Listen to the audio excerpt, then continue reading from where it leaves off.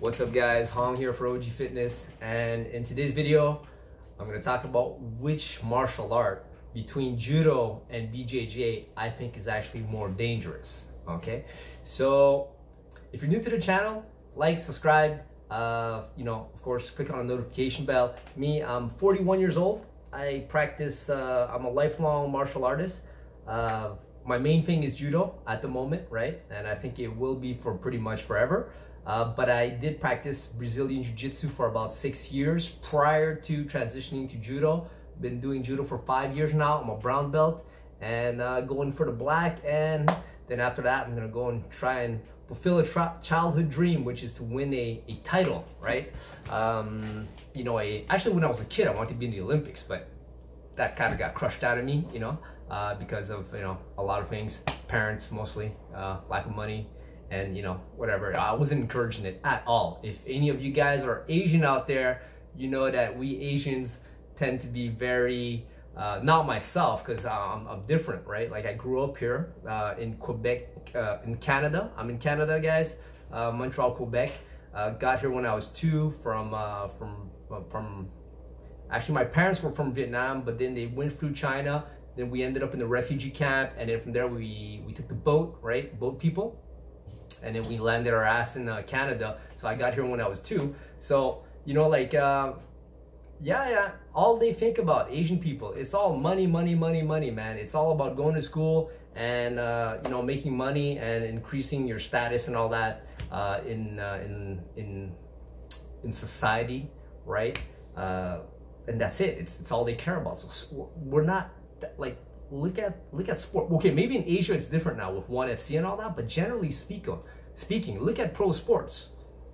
There's very, like, you can probably count them on your hand, I think. Okay, it's not that I follow any sports except martial arts, really. Okay, but yeah, all that to say that that's what I'm going for. So, but I'm too old at this point. At 41, Olympics, no, it's not happening, right? But a title, like a national title, right, Canadian champion, or some international competitions in my age division, right? So that means for like masters. So I don't know if it would be masters 3, 5, or 10, but I'm 41. So those of you guys who know, just leave it in the comments. So if you're new to the channel, that's what I do. I do martial arts, and I've done Kung Fu for 2 years when I was younger, Taekwondo for 3, dabbled in boxing, Muay Thai, wrestling also, but the main thing is really grappling. That's what I really enjoy doing, but and that's what I decided to focus on, right? Because I think that it's like a lot of people know how to strike, but grappling, I mean, now more and more, of course, because it's so popular, right? Because of MMA, jiu-jitsu and all that, but it's like a secret weapon, generally speaking. Like I don't know, I'm just throwing out numbers here, but let's say 90% of the planet or 80% of the planet doesn't know how to grapple, right? So if you can grapple, I mean, it's like a big, like, how do you say it, a secret weapon kind of thing, right? Like a superpower, like Jocko Willings, a ex-Navy SEALs, right? Who's on YouTube now too, super interesting guy. He talks about that, and it's like he considers it a what's the word? Super weapon? No, secret weapon, superpower. Like, it's like a superpower, especially when the other person in front of you doesn't know anything about grappling. Even if they know how to strike and stuff like that. Or, I mean, man, for those of you guys who are in the community and who do grappling, you guys know, man. If you know how to grapple, jiu-jitsu, wrestling, or judo, or sambo, or anything like that, man, you can manhandle somebody easily like that. They won't even know what the hell happened to them, Okay, so yeah, so if you like the video, subscribe, of course. That helps me out, helps to grow the channel, the community. I'd like to be able to do this full time at one point, so that way I could just go win a title and spend my days training, and I'm gonna do that for as long as I possibly can. So if I can do this until I die, that'll be it. Okay, man, sorry, I've been talking for 4 minutes. Okay, judo, BJJ, which one is more dangerous? I believe that judo is the more dangerous thing.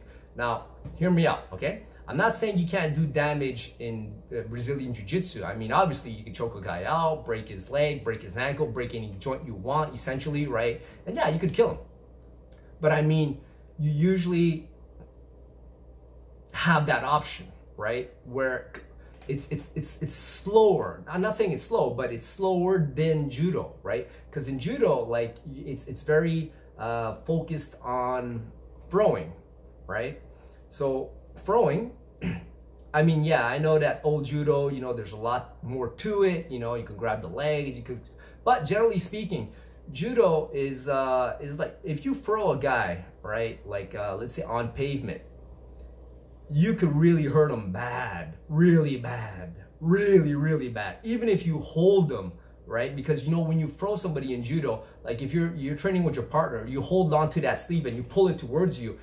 Only one shoulder is gonna land, and of course your opponent, right? He also does judo. He knows how to break fall, so you know he has his chin tucked in and he hits the ground, and he'll be okay. Like that's, and still guys get hurt and busted up. Like on the tatami, man, you know, tatami with like a floor, a false floor underneath with tires, you know, to cushion it, and tatami's on it, and you still get busted up. So now if you throw somebody in the street who is not trained, who's not even whose body isn't strong, and even if they are strong, it doesn't matter, man. If they don't know how to fall and they fall crooked and you slam them hard on the ground, so you do, I'm not talking about ouchi or kouchi where you're just, you know, like sweeping off the foot kind of thing and then he just falls. Even that could be dangerous, because if he falls and he doesn't have like that reflex of, you know, tucking in his chin, boom, he can get concussed, and that's bad. That's dangerous, right? You can do some big damage like that, or some people might just die. Depend. What if he falls on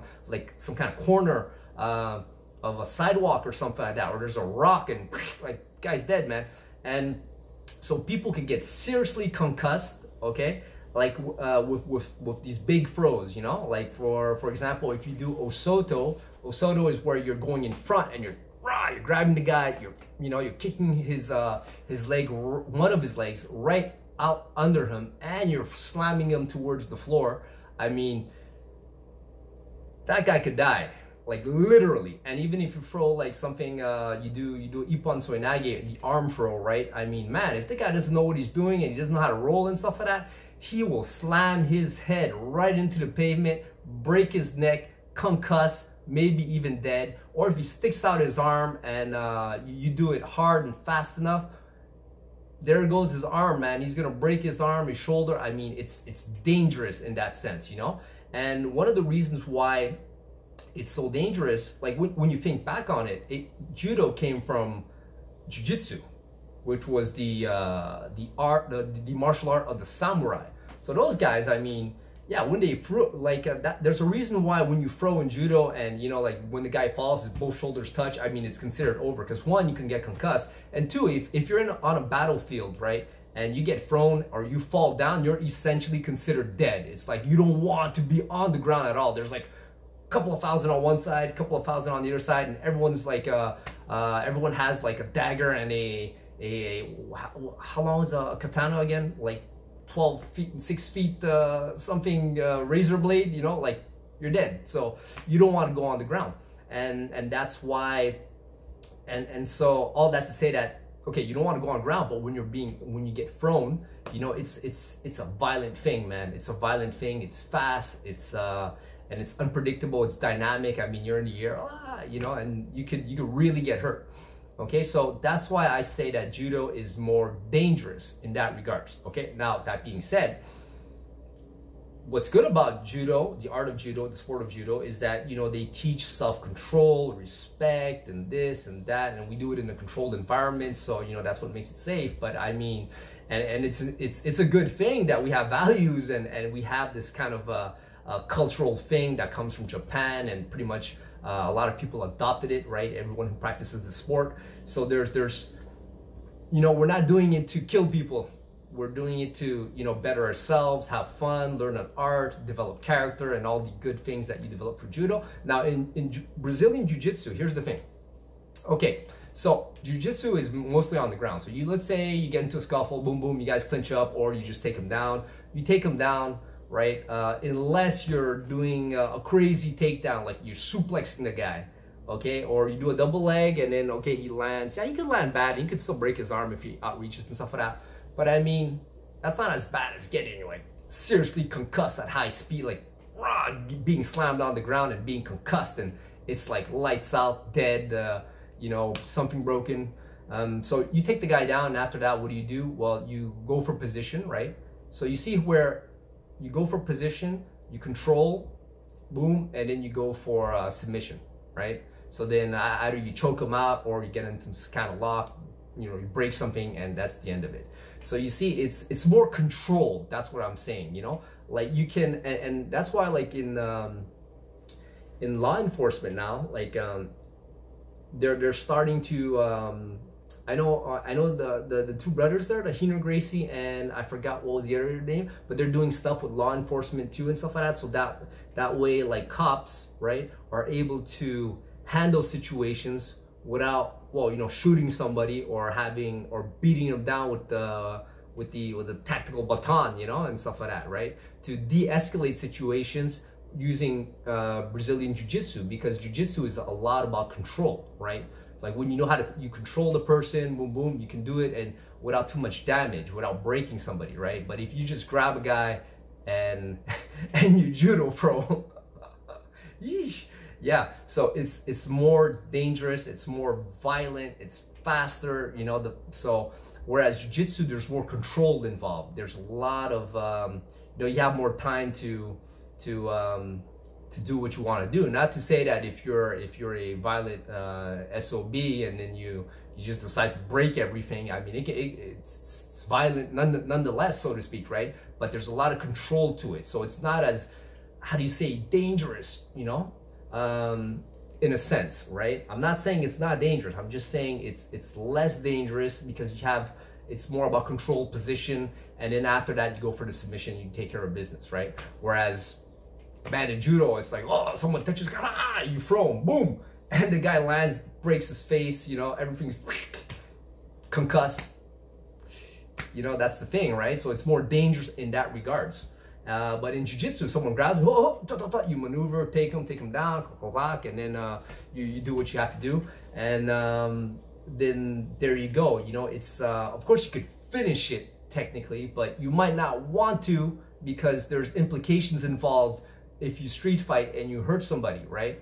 Like even if it's for self-defense, I mean, if you go overboard, I believe, right? Because there's the law here is that, yeah, you could defend yourself, but there's such a fine line between defending yourself and then all of a sudden you become the aggressor. So I think in the States, you'd have to check your state laws and all that. But I mean, yeah, you know, so you have more control of how you want to, of the outcome of the situation. Where in judo, yes, you could control too, but I mean, it's hard to control it. You throw a guy, like let's say you're really in a position where, man, you gotta defend yourself, and you throw the guy hard, and the guy he's not expecting it, and you're actually at a level in judo where you can hurt somebody, right? Like you're throwing people all over the place in your club in competition, and then you go out and you throw someone on the street who doesn't have like zero judo background, zero grappling background and stuff like that. Woo! I mean, just like that, in a split second, that could cause you a lot of grief, you know, because you just busted up somebody. You could even get sued, right? Yeah, you guys are sue happy in the States, man. Not like here. Here, nobody sues nobody, man. I mean, there are lawsuits, but not like you guys. You guys are crazy, man. Everyone's getting sued, you know, for anything. So that's it. So if you kill the guy or you hurt the guy really bad, you know, you can get in trouble with the law and you can go to jail. So that's another different danger, so to speak, consequence of you know, doing, you know, of fighting essentially, right? Whereas BJJ, it's like, okay, well, you could handle the situation without busting the guy out, because, you know, judo, it's kind of like you're taking I don't know if you guys heard this, but it's like hitting somebody with a planet. You see what I mean? So, okay, you're not striking the guy, you're not punching him and stuff like that, but I mean, you're essentially picking him up off into the air, and then driving him down and smashing him with a planet. Well, smashing him into the planet, but you know what I mean, right? So whereas jiu-jitsu, you know, you don't have to go that far. You don't have to, it's safer. It's less dangerous of an art. So that's why I believe that it's important to know both, right? And of course, there's a lot of ground game and stuff like that, and immobilization and techniques in judo too, of course, right? But it's less, it's different. It's not the same pace, man. Like in judo, people just want to like throw and then armbar right away and stuff like that. But I mean, you throw the guy, he's already, if he smashed his head, he's out. What, you gonna go break his arm after too? You know, or if he's not out, he's like, oh, you're gonna break his arm, like, you know. You see where in Brazilian Jiu-Jitsu you can control the guy, you know, and of course if you have to break something, okay, but at least, you know, breaking a joint is not the same as, you know, like concussing the guy or putting him into a goddamn coma, right? So that's it for this video, guys. Hey, let me know in the comments, do you agree, do you disagree? What if you have any experience regarding this? Of course, don't say anything incriminating, so to speak. You know, just talk about experience. I'm just trying to look out for you guys here. You know, don't say no craziness. You know, and you know, anyways, I don't even think that's a real issue. Anyways, okay. So like the video, guys. Comment below, and of course, share the video. It helps me to grow the channel. And of course, what else? Hey, we're almost at 1,000 subs, guys. So that's really good. I'm like, what? I'm so surprised that it grew so fast, you know. So I really appreciate the support, man. So with time, like I said, I'll make the videos better quality. I just gotta figure out how to video edit, you know, lighting, and maybe buy some equipment at one point. But hey, guys, I'm gonna make another video soon on. Well, just keep watching. I'll make videos every day, at least one video a day, if not two, and. Yeah, man, a lot of things. With all the comments you guys are putting in, I read all the comments, and now from there, like, I try to answer as much as I can, but it's time consuming, so I answer quick, and then after that, like, for the questions that I find, you know, that's gonna take me a long time, like spending 5-10 minutes typing, I could just spend 5-10 minutes answering the question here, so then everybody benefits, right? All right, guys, so see you in the next one. Peace.